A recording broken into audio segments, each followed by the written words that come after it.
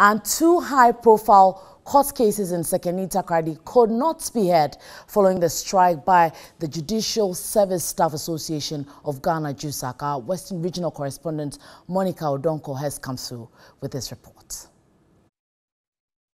I'm at Adiembra, where we have cluster of courts. We have the Commercial Court A and B, High Courts 1, 2, and 3, as well as the Gender Court. Out of the JUSSAG strike, all the doors are shut, and you could see the place is virtually empty. Today was to be the day that the prime suspect in the Takoradi girls kidnap issue should appear in court. The prison officers brought him, but he has been taken back. The state attorney in charge of this Takoradi girls kidnap case is right here with us. We will therefore draw closer to know when the adjourning date will be.